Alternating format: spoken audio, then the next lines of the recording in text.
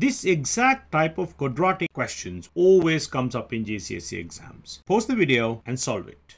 Let's look at the number at the very end. We need to write all factor pairs of -9. -1 times 9, -3 times 3, 1 times -9. Now, let's look at the number in the middle, 8. Now, which pair add up to this number? -3 add 3 gives you 0, so it's not that. 1 add -9 gives you -8. That's not it. -1 add 9 actually add up to 8. So that is my pair. Then you write a pair of empty brackets like this, and the first term is y here. And for the next term, we are going to put one of these two. Now we know either y minus 1 is 0 or y add 9 is equal to 0. Y is equal to the opposite of this, which is 1, or y is equal to -9. Done.